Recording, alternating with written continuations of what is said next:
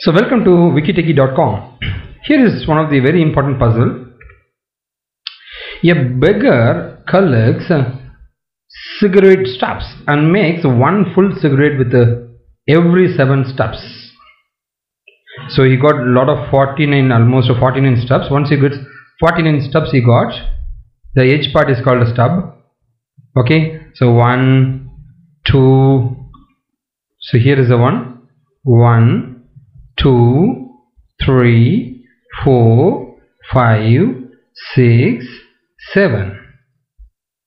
Okay, so he can make one full cigarette with 7 stubs, and he got almost 49 stubs.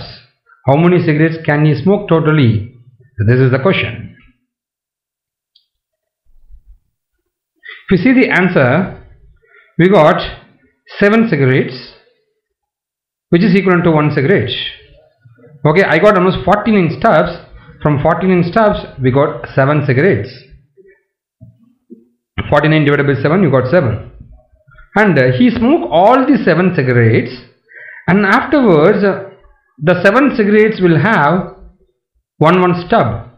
So finally adding all the 7 stubs of 7 cigarette, he can make 1 cigarette. So 7 cigarettes plus 1, we got 8 cigarettes. The answer is 8.